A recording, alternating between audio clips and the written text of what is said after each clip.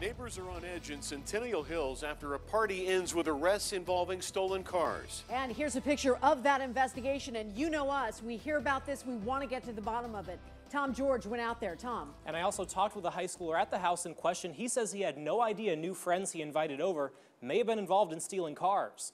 When the Cañas family moved to Centennial Hills, they were hoping for a safer neighborhood. You would think that stuff wouldn't be happening, and then for it to be happening right next door was kind of shocking. But even Gates can't keep everyone out. We were just sitting here at breakfast, and then I just saw some guy running in the yard.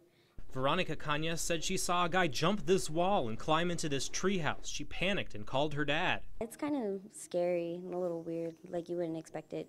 I thought it was just kids playing around, so I told her, well, just throw the dog in the backyard to scare him away. But it was more than that. Multiple squad cars flooding their street. There's police cars, there's a helicopter. So at that point, I ended up leaving work and coming straight here.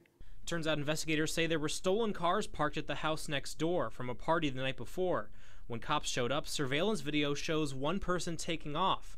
Keyshawn Brown lives at the home with his mom and says he didn't know the people at the party that well. I would never put myself in a stolen vehicle. I was just stupid.